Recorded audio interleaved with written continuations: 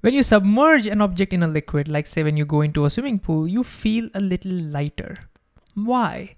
Not because your weight decreases, but the water or any fluid pushes up on you. This is called the buoyant force. And it turns out that that buoyant force equals the weight of the fluid that you displace when you're submerging in. And this principle is what we call the Archimedes principle. But what does that mean? Well, see, when you are submerged over here, this much space was even initially occupied by the liquid, right? But now you have occupied it. Your bottom half and your legs have occupied it. Therefore, that fluid now has gone away from that particular place and gone somewhere else. It would have gone somewhere over here. And so that amount of fluid is what we call the displaced fluid. And the weight of that displaced fluid, that exactly equals the buoyant force. That's what Archimedes principle says. Now, to make sense of this, what would happen if you were to submerge even more? Well, if you were to submerge even more, look, you will displace even more fluid. The weight of the displaced fluid would increase, the buoyant force will increase, and you will feel even lighter. And again, that's exactly what you feel. Like the more you submerge yourself inside a swimming pool, the more lighter you feel. And eventually, what if you submerge yourself completely?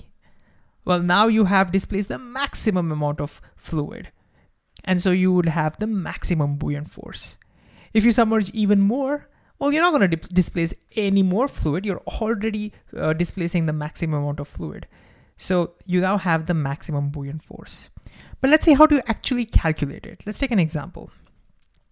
So let's say that your body volume is, I don't know, maybe about 0.05 meter cube. That's the volume of your body, okay? And we probably already know the density of the water. The density of the water is 1,000 kilogram per meter cube, which means a meter cube of water weighs 1,000 kilograms. With just this data, can we calculate the buoyant force?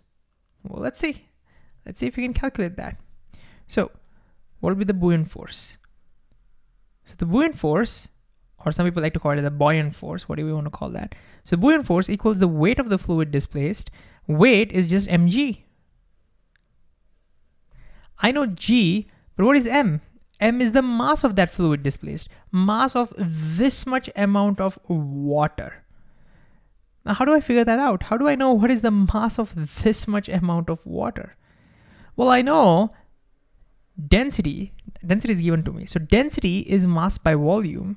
Therefore, mass is density times volume.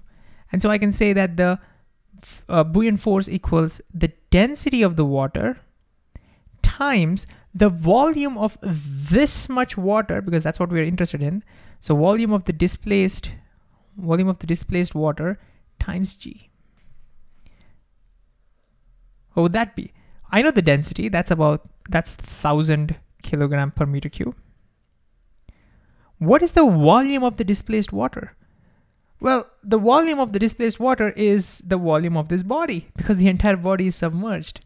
So the volume of the displaced water is 0.05 meter cube. And notice this is only true because the entire body is submerged. For example, in this case, notice the entire body is not submerged.